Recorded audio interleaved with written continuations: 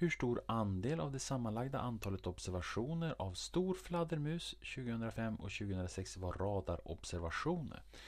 Då måste vi först titta på stor fladdermus. Då har vi den där. Då heter den en nock.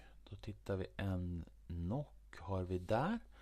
Och så har vi radarobservationer där och radarobservationer där. Och här har vi hela totalen för 2005-2006.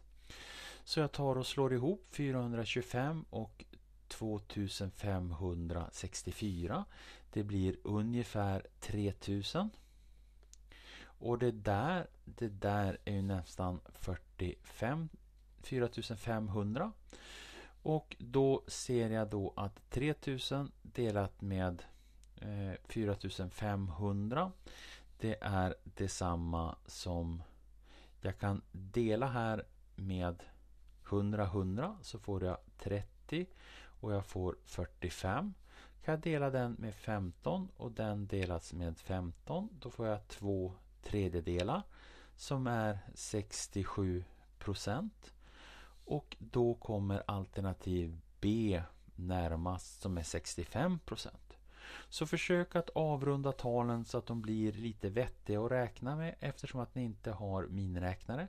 Och så sen försök att förenkla, förkorta, komma fram till ett tal. Och som ni ser så ofta så är det ganska stor skillnad mellan de här procentsatserna så att man kan tillåta sig själv att förenkla lite grann och ändå så kommer man till rätt svarsalternativ.